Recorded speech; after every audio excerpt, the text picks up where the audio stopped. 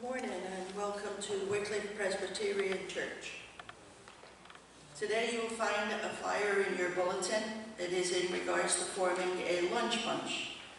Please read the flyer, and if you're interested in joining the lunch bunch, please complete the bottom portion of the flyer and return it to Thelma. The fall Bible study began today, the travels and ministry of Peter, selections from the book of Acts, letter of Peter. All are welcome, and if you missed the Bible study, you can view it on YouTube or on the website at www.wycliffepresbyterian.org. Are there any other announcements?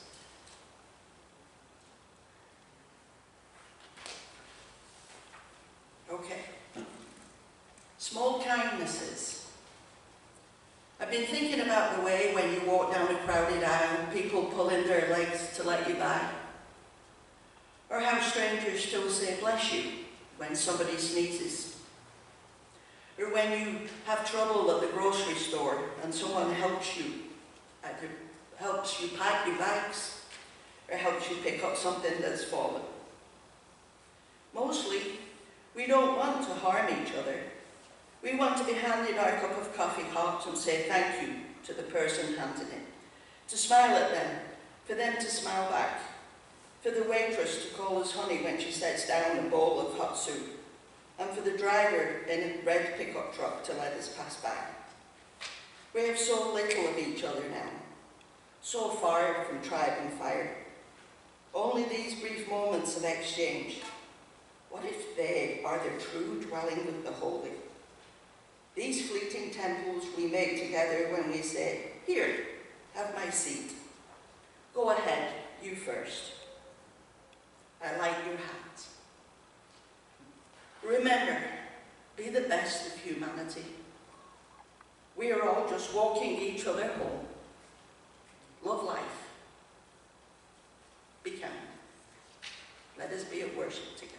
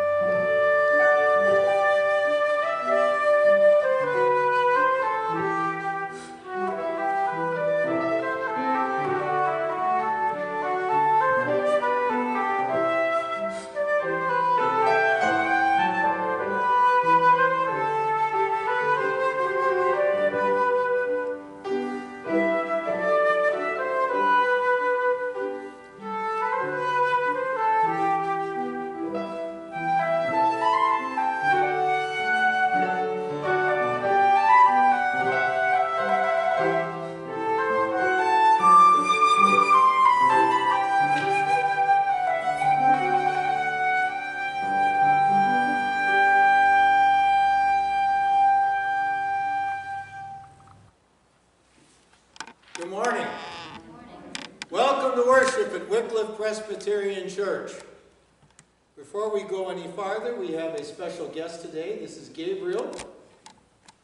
And you are a student where? At Oberlin Conservatory. Oberlin Conservatory. Gee, I wonder how you and Elaine met up. Well, we're glad you're here today, and that was absolutely beautiful. Thank you. We have a wonderful day today. There's a lot going on. The sun is out. It's beautiful. Let's enjoy it. As Annie says, live life.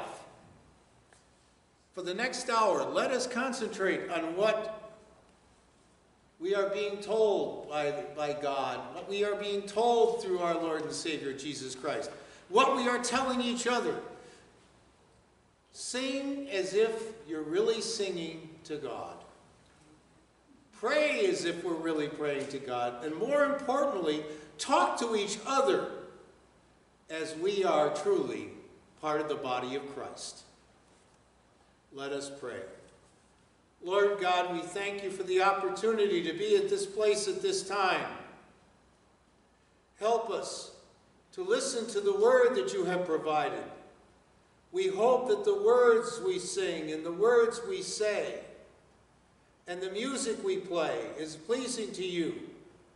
And we hope that during the quiet times you will speak to us and lead us, not only in this hour, but all the hours to come. Amen. Now let us join together in the call to worship. Abundance is everywhere. God's creation overflowing with wonder. A delicate spider web, sparkling with morning dew. Cool fresh air on a following afternoon. A crisp apple and the smell of pumpkin pie. A warm spider in a tender embrace. God's love and grace. Lavish, abundant, and ever present. A sense of presence in the quiet moments of prayer. A deep joy in the midst of a song. God's blessing. Generous and abundant. Calling us to sing. We're going to sing hymn 147, How Great Thou Art.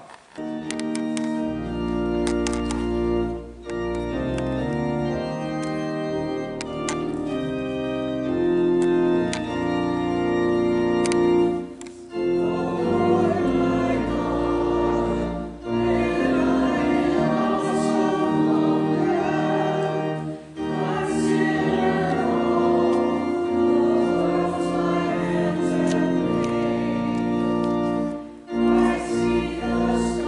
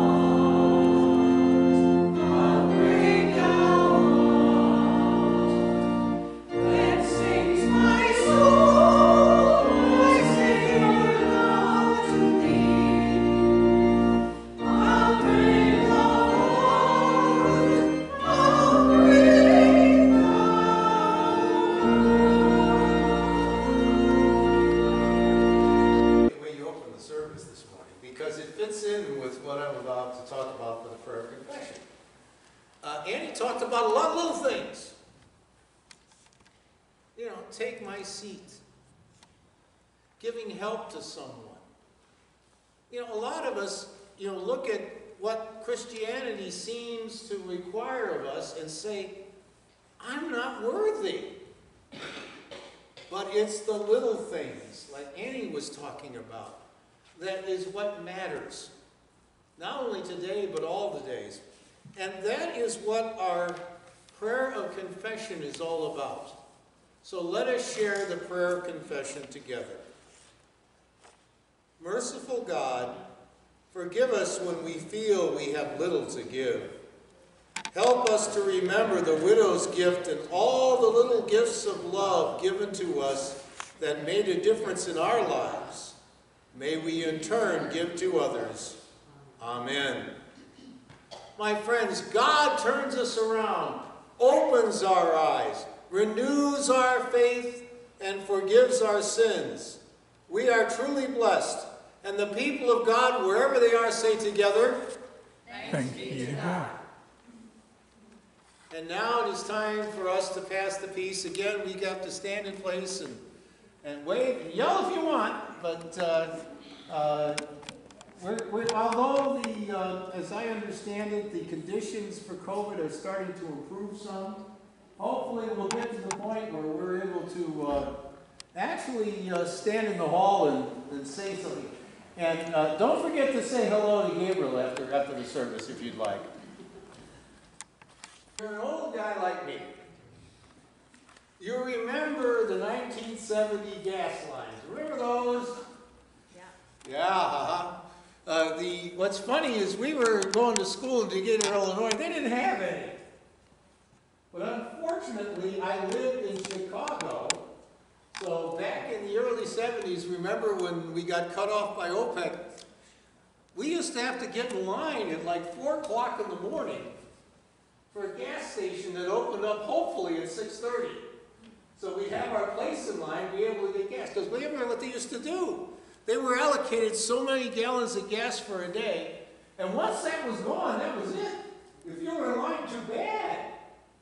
If also, you couldn't, in Illinois, you couldn't pump your own gas. So there was a guy standing there doing it, and he was the sloppiest guy you ever saw in your life. If you recall, remember everybody's cars driving around with gas trails underneath the gas tank because the guy just yanked it out while it was still going. And, oh, it was a miserable time. Well, anyway, New York City had it even worse. And there was a story about a gas line in Brooklyn that went around a corner.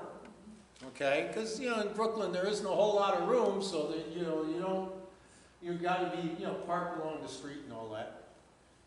Well, apparently, if you recall, what would happen is you'd get up there and the guy would there was no credit cards or anything, so basically they'd give you like $5 worth of gas, and you gave him $5 and then you left, and it was slowing things down because the guy had to take the money. Remember how they used to be? They used to take the money and all go back to the gas station and come back with your change and all that. Well, all of a sudden, these people are waiting in line, and a guy dressed in the uniform, or what looked like the uniform of the gas station owner, or Shell or whoever it was, and he's got one of those little change things, and he's got the little thing that Helen wears when she's selling tickets for the baskets, the little bag there. And what he's doing is he's got a roll of raffle tickets. And he says, to speed things up, here's what we're going to do. I'll take the money from you right now. I'll give you a raffle ticket for every $1 you give me. Then when you go to the guy, just hand him the raffle tickets. It'll be so much faster. We figured this out. And hey, wait a minute. This is a pretty good idea. So he's going around, it's going around the corner. So he's going all the way up and down these people, and he's getting this money from them, and he's giving them tickets. And then they arrive at the gas station finally, get in line, get their gas, hand the tickets to the guy, and he says, what the heck is this? What do you mean, what the heck is this? Wasn't that your guy running around? No, we don't even know who he was. By this time, he's halfway to New Jersey. With other people's money. Now, why would you give money to to a guy like that. He was dressed in what looked like, because if you remember back in those days, the gas station people all wore shirts and everything that identified the gas company they worked for, gasoline company they worked for. And you remember they used to have the bottle in one pocket to wash the windows with and all that kind of thing. So he looked right. He addressed the problem that everybody was frustrated with. It's like he knew the lingo. So you trusted him. And he made off with your money. Sometimes we trust people to do things for us, and sometimes they kind of leave town with our money.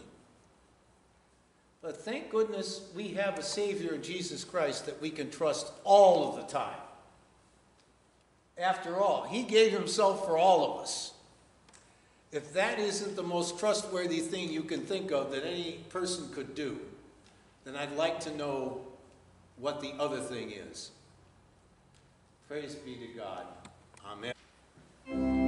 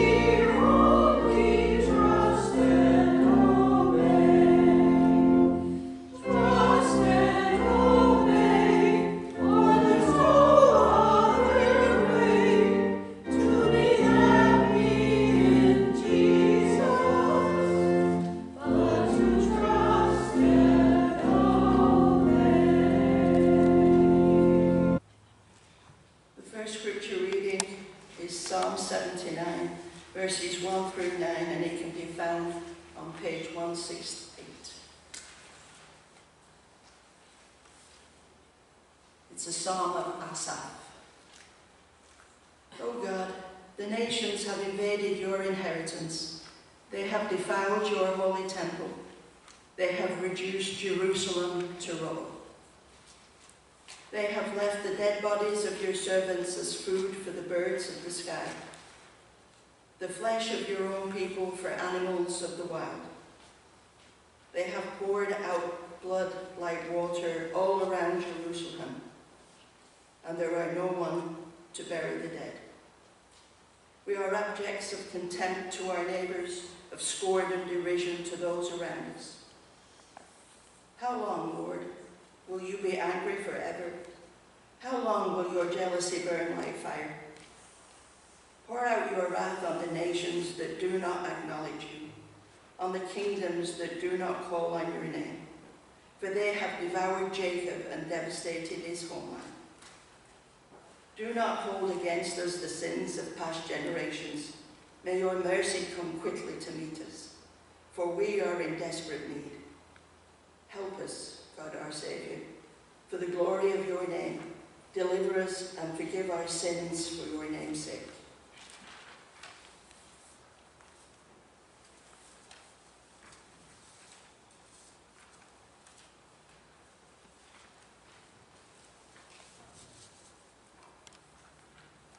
The New Testament lesson is Luke 16, verses 1 to 13. It can be found on page 1094 in the red Bibles that are in the pew in front of you. In this particular case, Jesus is talking about a so-called trusted servant who got caught with his hands in the cookie jar. And what is going to happen to this man? And the message for the rest of us that comes from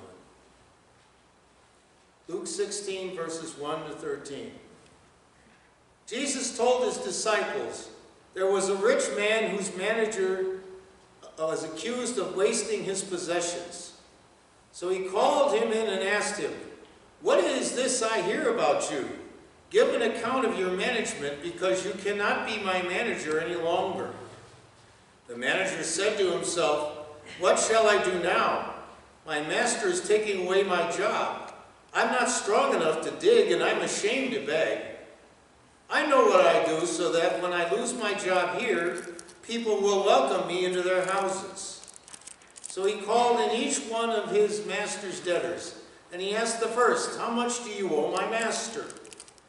800 gallons of olive oil, he replied. The manager told him, take your bill, sit down quickly, and make it 400.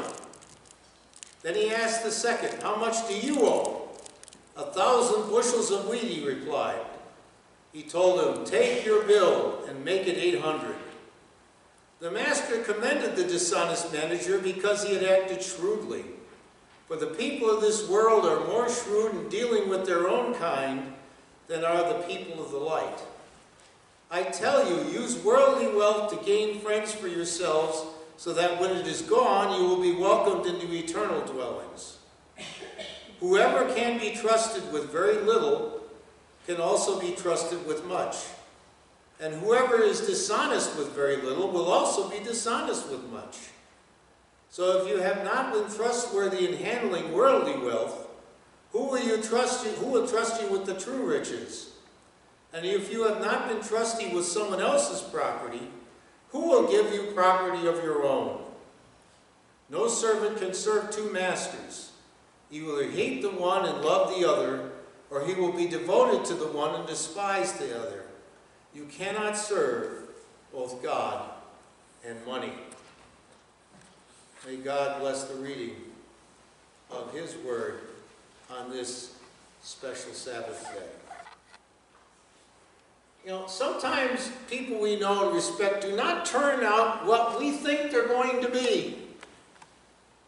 Consider some of these politicians that I actually had the chance to meet. When I was in the 5th grade, think about this, 5th grade, My class traveled by train from Chicago to the state capitol in Springfield. Think of this, 5th grade, we're traveling on a train, halfway down state. As I recall, my mother was one of the chaperones, and she had a tough day. Anyway, we were going to go there to visit the state capitol, and then we were going to go to the restored town of New Salem, where Abraham Lincoln lived. That was kind of cool. It's still there, by the way. When we went to the Capitol, our class got a lucky break. We crossed paths with Governor Otto Kerner. The governor! He's talking to my 5th grade class. We got to shake his hand, and he spoke to us for quite a while. Actually trying to talk to us as if, basically down like this so he could talk eye to eye with us. He even told us that his son got a D on his report card. You know what he said that stood for? Dandy. Anyway, each of us had been given a book at the Capitol, and he signed his name to every single one of the books. As I recall, this is the first time I ever actually got to meet someone you would call a celebrity. Okay? Now, Governor Kerner, you have to understand, this is Illinois, this is the 60s. Governor Kerner was called Mr. Clean. He had married the daughter of former mayor of Chicago, Anton Cermak. Anybody remember who Anton Cermak was? Why there's a town named after him and a street named after him? Well, apparently there was a rally in Miami that he was at along with Franklin Delano Roosevelt, who was running for president. And someone, they claim, tried to shoot the president, and depending on which story you believe, Anton Cermak either took the bullet for him or he was in the wrong place at the wrong time. Either way, either way, he was revered from that point forward. So, this is who Governor Kerner was married to, his daughter.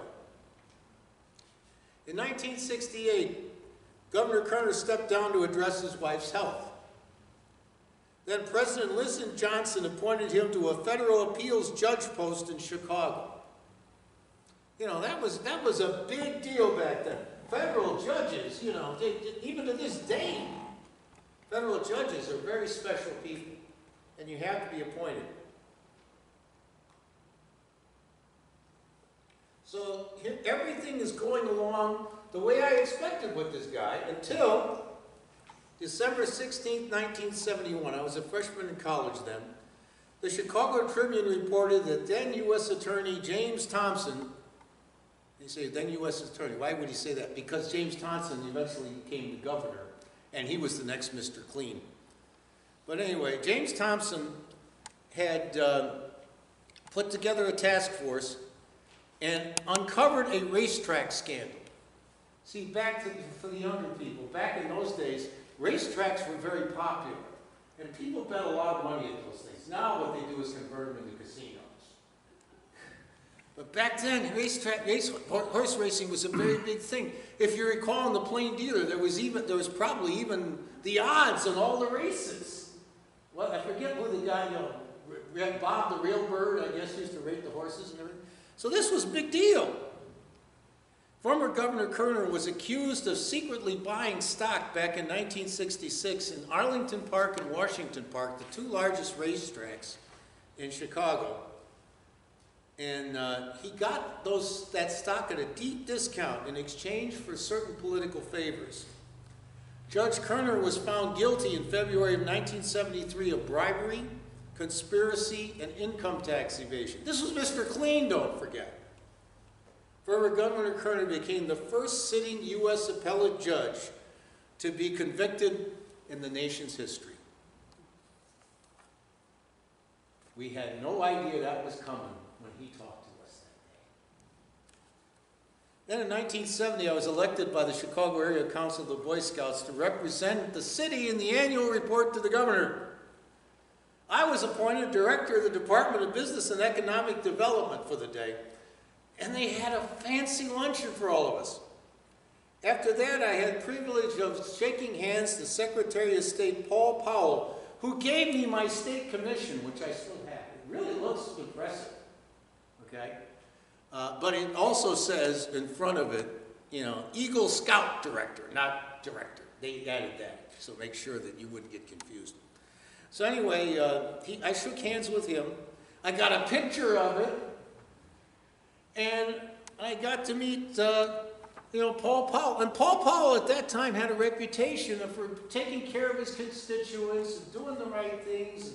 Maybe he did a few shady things here and there, but in Illinois there's a saying, he may be a crook, but as long as he's my crook, I don't care.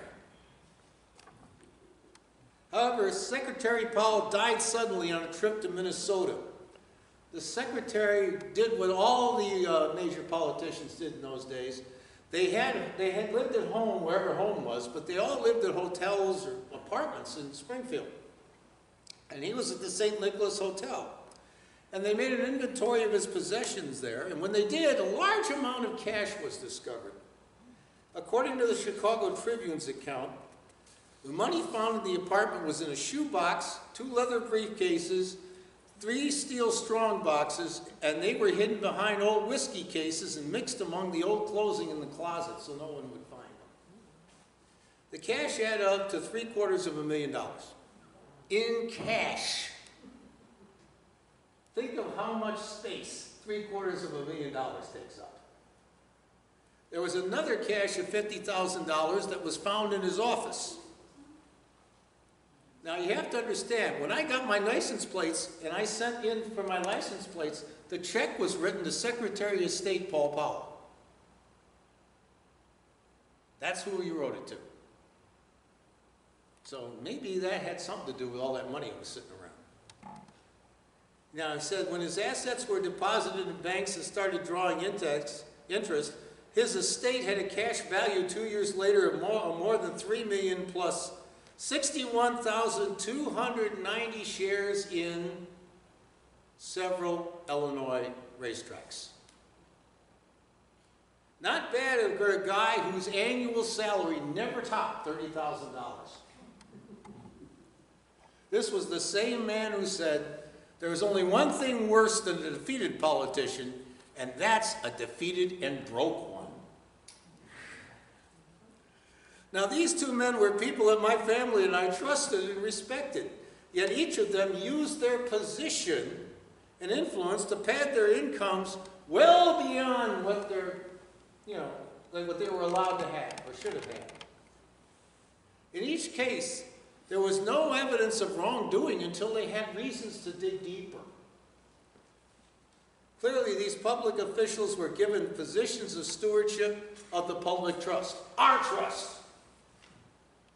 In the end, each one was not the steward we expected. People wonder how these improprieties could have gone on for so long. $750,000 missing should have shown up someplace. I mean, I'm not that good at a books auditor, but I'd have found it. There was an old saying in my neighborhood, as I said before, maybe these people might deep down be crooks, but as long as they continue to serve me as crooks, I don't care. Now that's a message about stewardship. Jesus used the same message today. In Jesus' day, there were many absentee landlords, okay, that would just own property, and there might be all kinds of things going on. There might be wine trees where there's a winery, and there might be, as they say, wheat fields, and each landlord would have a manager who would bring in people to manage all of these pieces of land. Now, the landlord was not paid in cash, he was paid in kind. So that explains why the manager asked, well, what do you owe? And it was so many barrels of oil, and so many bushels of wheat, and so on and so forth. The steward was responsible for collecting the goods and saving them for the landlord. In other words, whatever they owed, he had to set it aside so that when the landlord came back, it was theirs. Now, the steward was caught either embezzling when he made his collections, or he had just not bothered to collect anything at all. When he was caught, the steward chose to conspire with the tenants to give himself an out when he was relieved of his duties. He figured, if I'm nice to all of them, maybe one of them will get me a job. As Jesus suggests, the steward did not have the stomach to work in a menial job, and he hoped one of the tenants would hire him for a similar position. However, Jesus goes on to say that the landlord that had same attitude that many in my neighborhood did, the landlord knew the steward was a crook, but admired the fact that he was a shrewd crook. The message Jesus was giving was about the stewardship of earthly things. There are actually 4 parts. First of all, Jesus tells us that children in this world are wiser than the children of light. This is a fancy way of saying it takes a lot of intelligence and hard work to embezzle and swindle in this day and age. Think of all these people that hack your accounts. These people are not stupid people. They work hard at this. If that time and energy was used to promote the kingdom of God, rather than trying to attain more money and higher comfort, think of how much better the world would be. William Barclay says that people often spend 20 times the amount of time, money, and effort on pleasure, hobbies, and sports, or otherwise on themselves, than they do to support and work for their church. Christianity becomes more real when people use some of their time, talent, and treasury to support the church so that it can minister the way God wants it to minister. After all, the good news is not told unless who tells it? Us. The great things in Christ's service don't happen unless who does it? Us. Second, Jesus asks us to recognize what our time, talent, and treasury might be used for. Some believe that what is yours is mine, and what is mine is mine. The accumulation of wealth has become an obsession for some people, and that's how they define themselves, don't they? It was certainly for the 2 people I spoke of. However, think of some time that somebody shared their wealth on your behalf or your church's behalf. College scholarships are given by somebody. They're not required to. Social Security is paid by people who are working and used by people who have been retired.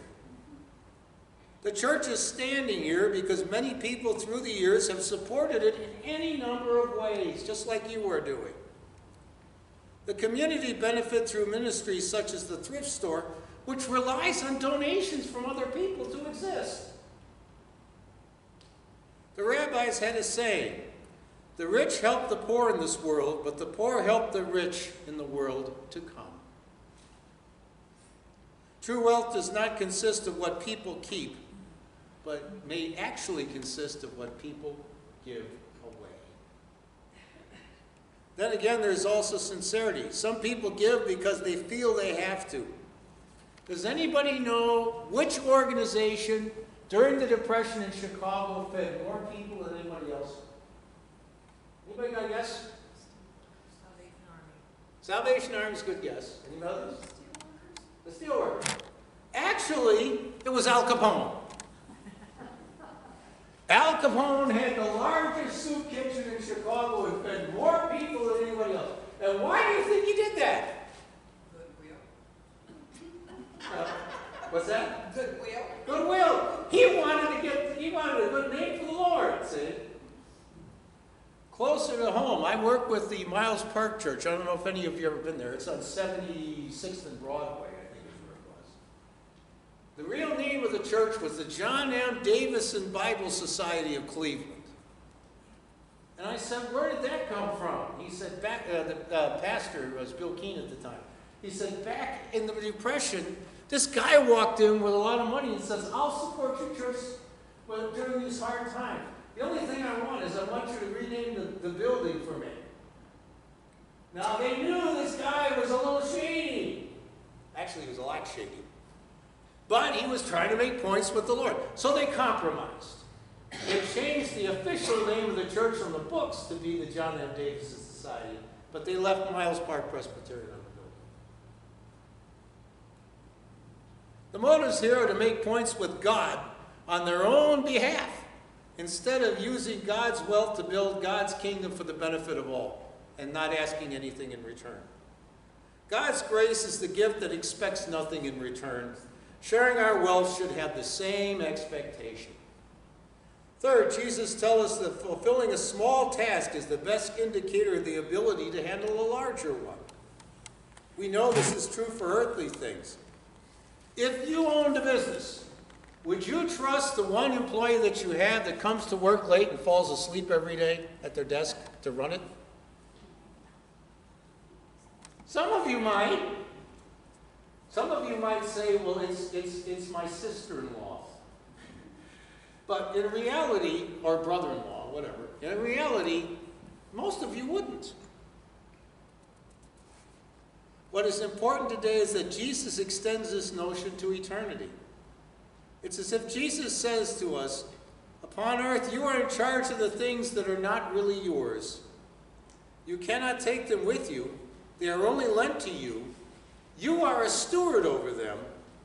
They cannot, in the nature of things, be permanently yours. On the other hand, in heaven you will get what is really and eternally yours. What you get in heaven depends on how you use things on earth. What will be given to you as your very own will depend on how you use things of which you are only a steward. Finally, Jesus gives as one of the lines that everybody remembers. No one can serve two masters. We need to look at the words Jesus uses.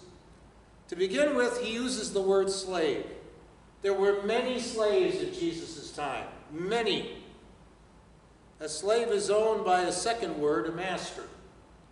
The slave must dedicate himself to the master 24/7. Failure to do so would lead to punishment. The people that Jesus ministered to understood that. A slave having two masters would be impossible. One would say, go to the river and get me some water. The other would say, no, I don't want you to do that. I want you to do something else. And the first one would say, either do what I tell you or I'm going to beat you up. The second one would say, do what I tell you, I'm going to beat you up. That's what he's trying to say here.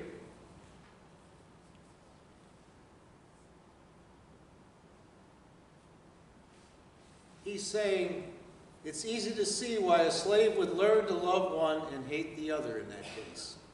What Jesus is asking us is, who is our master right now? Who is your master? Is it the acquisition of wealth and where that leads, or the leadership of Jesus Christ? Many people have had full or part-time jobs, as I did, and some of you do, and still have. I did take on a second job for various reasons. Jesus isn't talking about that. What he is asking, what motivates you when you work? You you hear the phrase, there's a difference between living to work and working to live. That's what he's saying here.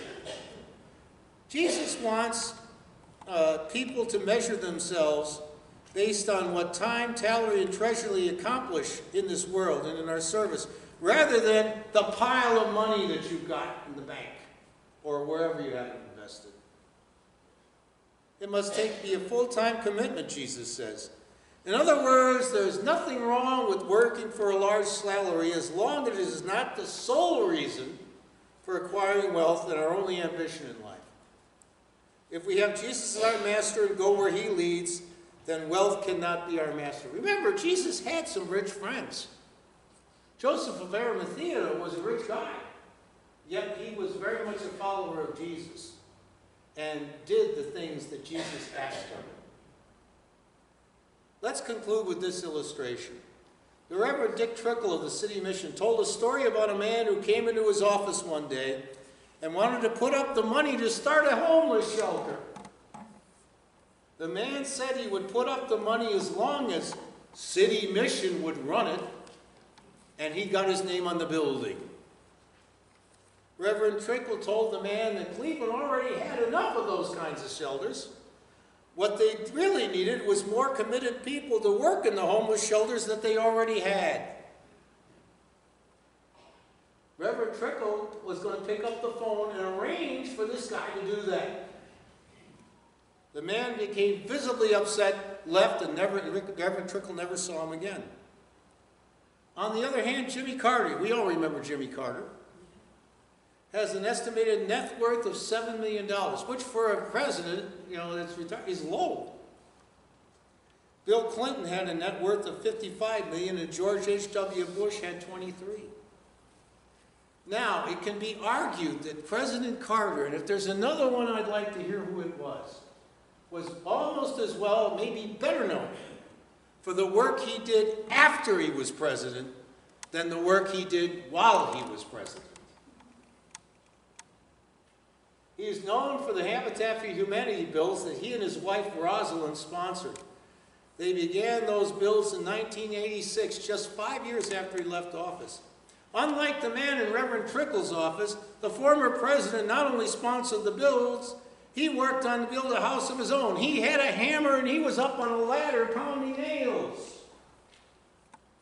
How do we know? A man in our presbytery, John Uray, was his personal translator when they went to Romania and did a build, and he watched that president work as hard as anybody else out there. While the former president had a sizable fortune that comes to most presidents, President Carter has done all that first-hand work, and everybody notices it. To this day, he lives in a modest house, and he actually goes over and sees friends and neighbors and talks to them. President Carter has shown us how to serve God by building houses for God's people in need, while at the same time being what we might say is wealthy. The lesson today for us is simple. We can simply give a little money and let someone else do God's work on our behalf, or we can use our time, talent, and treasury in God's service. Service Jesus as our master means that God entrusts us with what really belongs to him. Remember, God doesn't need the money, but there's a lot of God's people that do. It is what we do as stewards, though, that matters. Most of us are not pleased when we find out about somebody who has embezzled money from someone else. How upset would you be if you found out about someone embezzling from God? Only then, when we meet Jesus, will we discover the value of the work we actually have done in this life. And that's each of us. Only then we will learn if Jesus considered us a trusted servant. If the answer is yes, Jesus will meet us and tell us, "Well done, good and faithful servant." Praise be to God. Amen.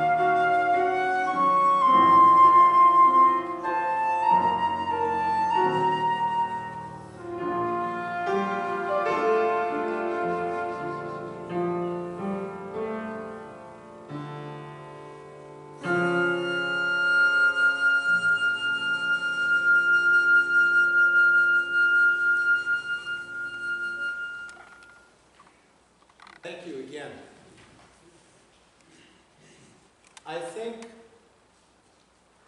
today's message pretty much talks about time, talents, and treasure.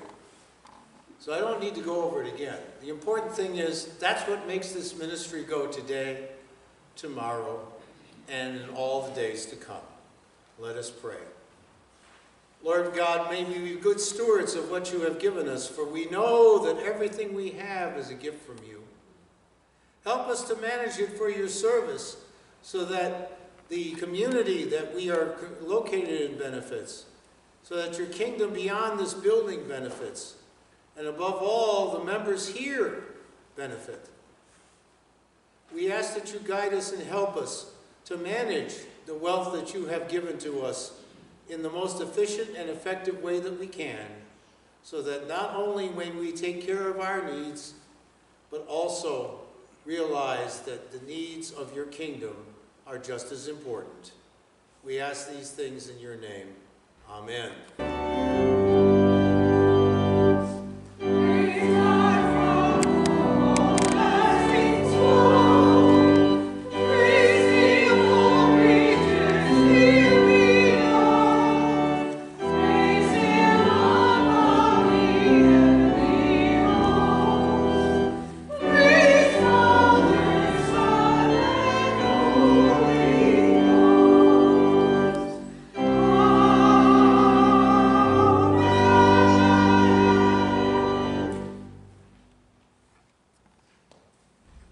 Please be seated. And now it's time for prayers of the people. How are we doing? Is everything working? Fantastic. You know, we need all those people that can lift those 40-pound boxes for us. How's things at home? What's that? That's good.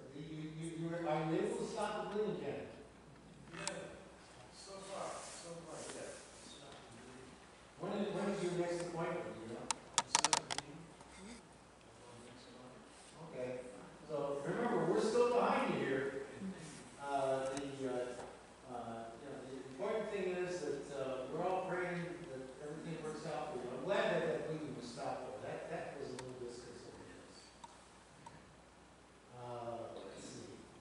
How do your friends overseas doing?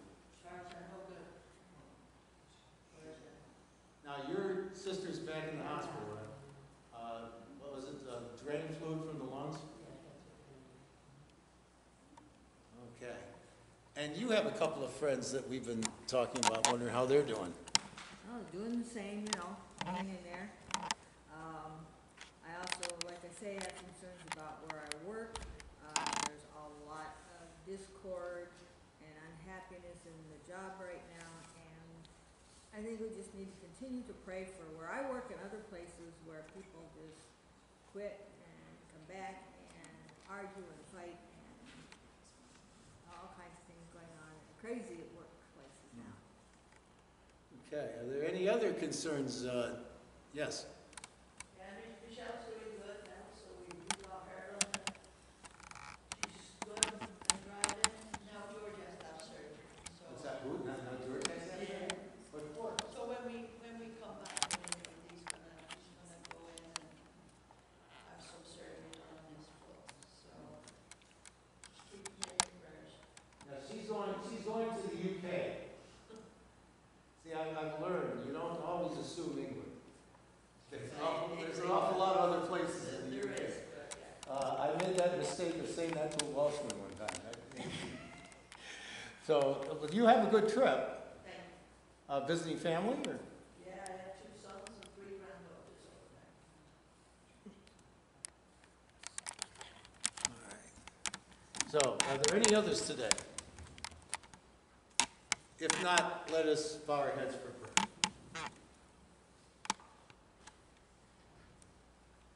Lord God, creator and sustainer of all things large and small, we thank you for your love and caring that you bestow on us each and every day. We thank you for giving us your Son, Jesus, who instructed us about the difference between earthly wealth and the true riches to come. Help us to remember that everything we have comes from you and teach us to manage it for your service. Lord God, we continue to struggle our way through the COVID-19 pandemic. Continue to be with Cassie Wolf, who may have recovered, hopefully, from this disease. Help us all to continue to take proper precautions and to recognize any special requirements that may be posted in places we frequent so we can help work together to slow the pace of this disease. Unfortunately, Lord, violence continues to dominate the headlines. We continue to hear stories about the conflict in Ukraine, and we wish your help that we could put a stop to this. At the same time, help our leaders to continue to diffuse tensions between China and Taiwan. Closer to home, we still continue to see senseless violence. Help us to determine common sense solutions to our domestic disputes so that violence is not the first response. We ask your blessing on those entrusted to keep the peace, both home and abroad. Lord, several of your children are experiencing periods of pain or distress or have simply lost their way. We offer special prayers today for George, who has surgery upcoming. We continue to offer special prayers for Darlene Baker's nephew, Dante, who found out he has colon cancer, along with Kenny Foster and Michelle, who are recovering from surgery. We offer continued prayers for Jenny, Barbara, Linda, Eileen, Dennis, Lois, and Fatona. You have known these people since before they were born. You know their plights right now. We ask that you provide the guidance and healing that you know that they need. We also ask for your healing and sympathetic hand for those names that we may not have spoken out loud today. Inspire us to reach out to those you call us to help. Lord God, we pray for this church and its ministry. Help us to maintain and grow this ministry that you've entrusted to us. Inspire us to find ways to connect all the members and friends to this body so that no one of them will ever feel disconnected or alone. We ask these things in the name of Jesus, your Son, who taught us when we prayed together to say, Our Father, who art in heaven, hallowed be thy name. Thy kingdom come, thy will be done, on earth as it is in heaven. Give us this day our daily bread, and forgive us our debts as we forgive our debtors. And lead us not into temptation, but deliver us from evil. For thine is the kingdom, and the power, and the glory forever. Amen.